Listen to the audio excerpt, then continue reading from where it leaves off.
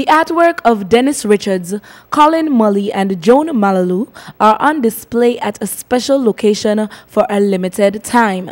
The exhibition, hosted at the National Museum on the Bay Road, downtown Bastille, showcases over 80 pieces of art.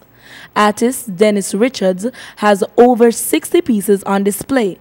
He spoke to ZIZ about two paintings, his signature piece, an oil and canvas painting dubbed Sweet 16, and a piece that showcases sites in St. Kitts Nevis. And it's depicting the cello and the banjo. It's also, you recognize that it has the music festival symbols incorporated. One is in the silhouette, which is in the cello, and the other one is next to the banjo. On the bottom, you have a combination of different places of interest within the Federation, which actually, it's a picture that I'm painting, but it incorporates my personal picture of what St. Kitts is like. Mr. Richards recently designed a stamp in commemoration of the Diamond Jubilee of Her Majesty Queen Elizabeth II, which is also on display.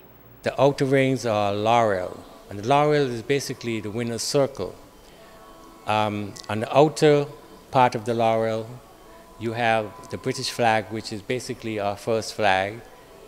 The second one is the statehood flag, which is basically we are almost independent, but we're not there. And the third one is the circle, which is our national independence flag, which you recognize it's within a circle, and the circle is continuity, and it's like we're complete. The arts exhibition was officially opened on June 22 to attract visitors who are on island for the recently concluded Sweet 16 St. Kitts Music Festival.